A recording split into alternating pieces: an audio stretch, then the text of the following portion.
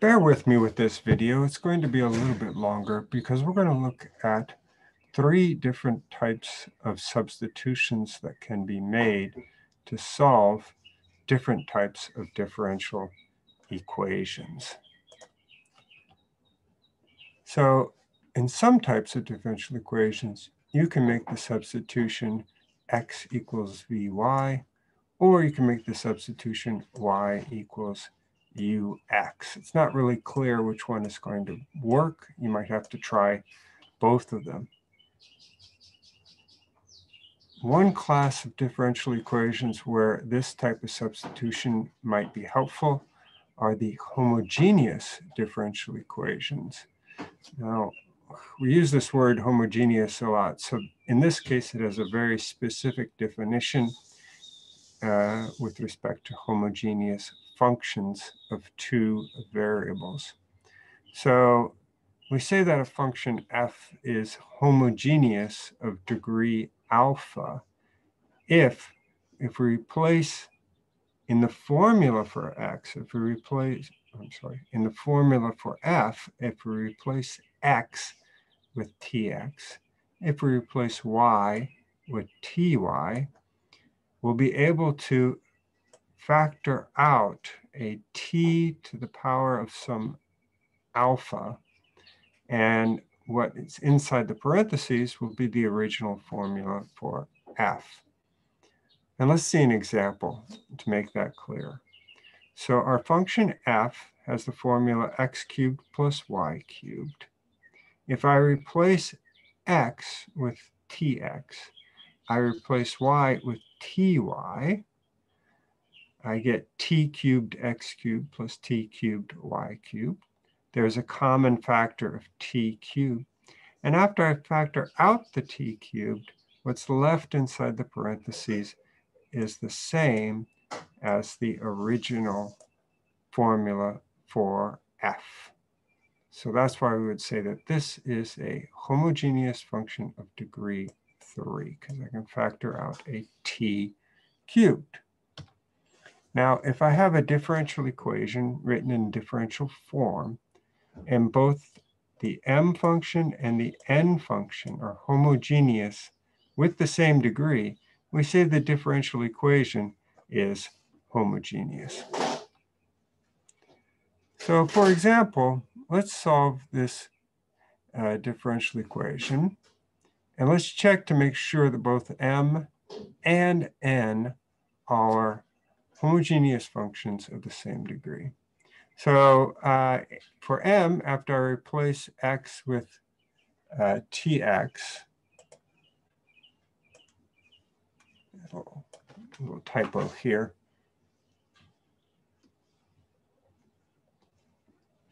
Should be a comma there. Then I'll have tx squared plus ty squared. Factor out the t squared, and I see that m is homogeneous of degree 2.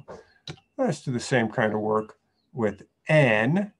And again, I can factor out a t squared, and what's left inside is the original formula for n. So n is also homogeneous of degree 2. So we have a homogeneous differential equation. Okay, great. Well, what does that mean? It means that we can make one of our substitutions. So let's go ahead and try y equals ux. Now, just like in single variable calculus, where when you make a u substitution, you also have to make a substitution for the differential. So here I'm going to replace y. So I'm going to have to replace dy as well. But the differential dy is going to have 2 terms because I have to use the product rule. Both u and x are functions. So I'll have to replace it with x du plus u dx. So let's go ahead and make those substitutions. In the place of y in both the m equation and the n equation, I'll replace y with ux. And then I'll also replace the dy with these 2 terms, x du plus u dx. So I'm going to do some algebra here to rearrange so I have a function times du and a new function times dx. See, there's going to be additional terms from this multiplication by u dx. So now after I've done that algebra, I can see that I can do a simplification. I have a u squared x squared from the original. And then this new multiplication gives me a minus u squared x squared. So if I remove that, I've got a simpler differential equation written in differential form. I'm going to rewrite this so that I can use separation of variables to solve it. There may be other ways to solve it, but we're going to use separation of variables. So first, again, just some algebraic manipulations. And so now I've got something where I can use separation of variables. I just have dx over my x terms. All of my u terms are multiplied by du. And so now what's left is to integrate on both sides. So here's the way I'm going to integrate the u minus 1 over u plus 1 is I'm going to rewrite that. You could use, for example, long division to rewrite that as 1 minus 2 over u plus 1. When I integrate both sides then, I get u minus 2 natural log absolute value of u plus 1 equals the natural log the absolute value of x plus a constant c1. So from now on, I just have to do some cleanup, use the properties of logs like I've done in the past. And before I do that, I'm going to go ahead and make the substitution.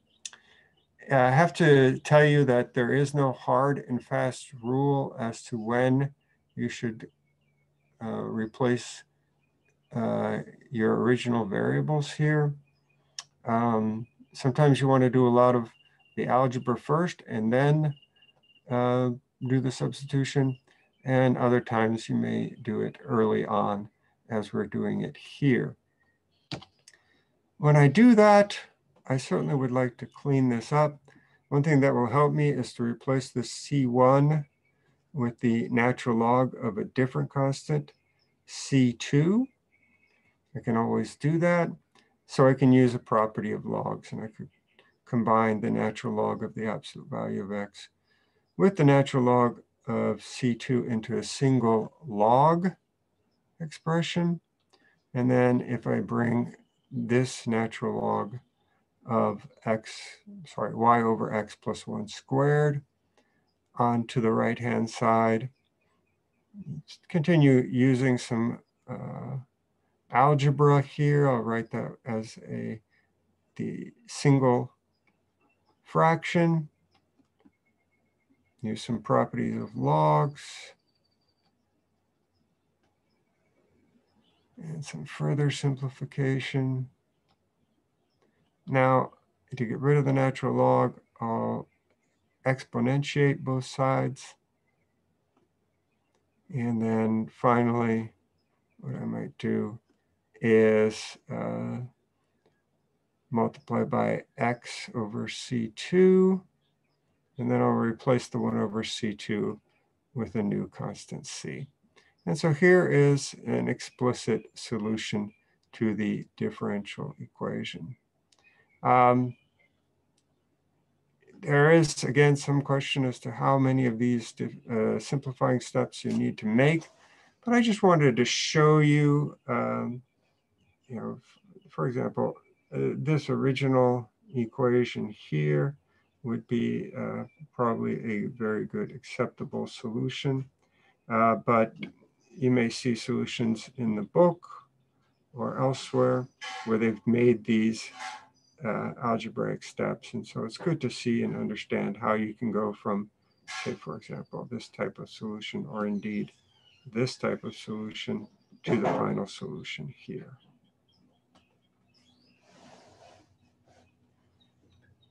So let's do another example. Let's do a quick verification by first writing this in differential form so we can verify that we have a homogeneous differential equation. And a quick check says that M is homogeneous of degree 1, and N is also homogeneous of degree 1. So we have a homogeneous DE. Again, it's not clear what substitution will work. Sometimes both will work. I'm going to go ahead and use x equals Vy. I'll have to replace the dx. And in order to calculate the expression for dx, I need the product rule again. So go ahead and replace in both m and n. I'll replace x with Vy. So then I'll have a minus 3 Vy in the n function. I'll replace dx with this sum y dv plus v dy, of course, in parentheses. Now I have to do some algebra, so I'll multiply things out and write it as one function times dv plus another function times dy. I can see in the dy, again, I have two terms which add to make 0. So that simplifies. As in example 1, I'm going to use separation of variables to try to solve this. So I'll go ahead and rewrite the equation in a way where I'm ready to use separation of variables. So that's where we are now. We're ready to integrate both sides. To integrate v plus 3 over 1 minus v squared, I'll use partial fractions. And so here are some of the details there. So when I integrate both sides, on the left-hand side, I get natural log of the absolute value of y. And then I'll need to integrate this partial fractions decomposition. And I'll use the property of logs to bring that together. I'll change the C1 as the natural log of a different constant C2. And use the properties of logs to bring that together. And then exponentiate both sides. And that gives me y equals plus or minus C2 because of the absolute value signs. But I can replace plus or minus C2 with a new constant. And I'm going to go ahead and replace, at this point, v equals x over y. And I'm going to simplify this, and this is what I'm going to require. I would not accept this as an answer. You should be able to simplify this type of expression by the time you get to differential equations. And so I'm going to write top and bottom as a single fraction, and then simplify that. And that's a pretty good expression. But notice one thing, that we have y equals c times y times the rest of this. So I could actually divide out by the y. I'm assuming that y is not equal to 0 when I do that. And so that gives me this expression, which I can then rewrite as c times parentheses x plus y equals the quantity x minus y squared. Another type of equation where we can use a different type of substitution is Bernoulli's equation. And it has the following form. It's dy dx plus p of x times y, that looks very familiar, equals some f of x times y to the power of n. And in fact, if n equals 0 or n equals 1, this is a linear differential equation, and we would know how to solve it. We could use an integrating factor or perhaps some other method. But what if n is not equal to 0 and it's not equal to 1? Well, that's when we can use a substitution. We'll use u equals y to the power of 1 minus n. And when we make that substitution, this Bernoulli's equation will reduce to a linear equation. Let's see an example how this works. So I have a differential equation, x dy by dx plus y equals x squared y squared. So this is Bernoulli's equation with n equals 2. Remember, n is the exponent on the y on the right-hand side. And so we'll make the substitution u equals y to the power of 1 minus 2. And again, that 2 is the n value. So u equals y to the negative 1 power, which means u equals 1 over y, or y will equal 1 over u.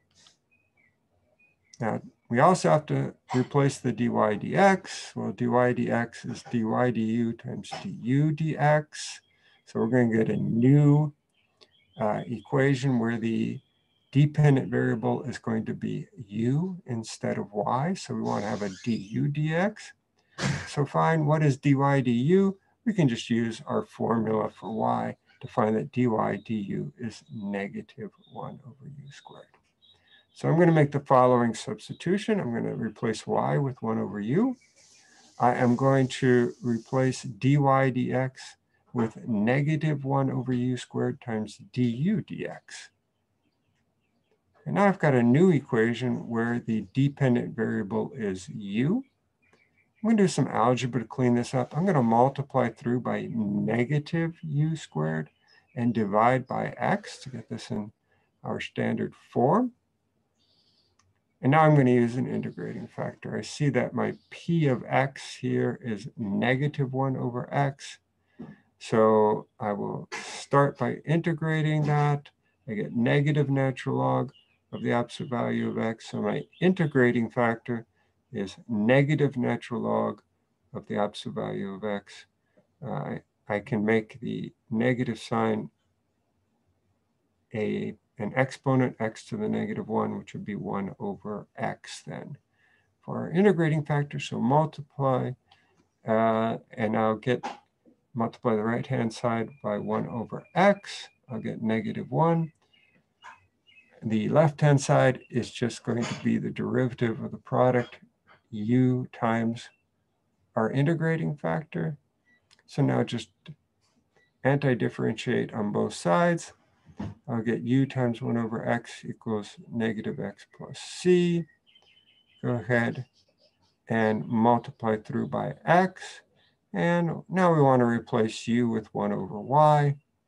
And then to get an explicit solution, we're going to take the reciprocal of both sides and get y equals 1 over cx minus x squared. Our final type of substitution only applies when we have a differential equation where we have dy dx by itself on the left-hand side. And on the right-hand side, we have a function of a to x plus by plus c. A, b, and c are all constants, and b can't be equal to 0. And so we'll use the substitution then u equals a times x plus b times y plus c. Now c could be 0, a could be 0, it's just b cannot be 0. So as an example, we have a differential equation, dy by dx equals, in parentheses, negative 2x plus y squared minus 7. And so here, our a is negative 2, our b is 1, and our c is 0. The negative 7 is part of the function, but it's not the value for c. In other words, look, the left-hand side is a function of u. It's f of u equals u squared minus 7. And u is negative 2x plus y. So the negative 7 is part of the f, but it's not part of the ax plus by plus c.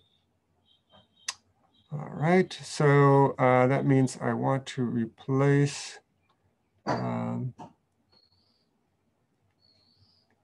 by dx with du dx. So go to this equation, u equals negative 2x plus y. Differentiate with respect to x, I'll get du dx equals negative 2 plus dy dx, which means that dy dx is du dx plus 2. So we're going to replace the negative 2x plus y with u. We're going to replace the dy dx with du dx plus 2. which gives me du dx equals u squared minus 9. And we can solve this using separation of variables. And so I'll write it with du over u squared minus 9 equals dx. In order to integrate the left-hand side, I'm going to need partial fractions again. And so here's the work for the partial fractions. And we get that a equals negative 1/6, b equals 1/6. So I'll factor out the 1/6 from the integral. And when I integrate the right-hand side, I just get x plus a constant c1. When I integrate the left-hand side, of course, I'm going to get some log terms. I can use some log properties. And then I can go ahead and exponentiate both sides. So now I've got this absolute value of u minus 3 over u plus 3 raised to the power of 6 equals this exponential expression. So we'll simplify that a little bit using properties of exponents. And then what we'll do is we'll replace this e to the c1 with a function, with a constant c2. I'll raise both sides to the power of 6. I'll get a plus or minus here. And I'll say, okay, c2 to the power of 6, well, plus or minus c2 to the power of 6. I'll call that c3. And I'm not done yet, but the rest is just algebra. So I'm going to solve this for u, just using some algebra, starting by multiplying both sides by u plus 3. I'll get all the u terms on one side and factor out the u. All of the other terms are on the other side of the equation. I'll notice that the other side has a common factor of 3, so I'll go ahead and factor that out. And at this stage, now I've solved for u, I'm going to go ahead and remember that u was negative 2x plus y. So let's replace u with negative 2x plus y and solve for y. And we'll leave it in this form. I don't see any further useful simplifications. So I hope you found these examples and these substitution techniques useful.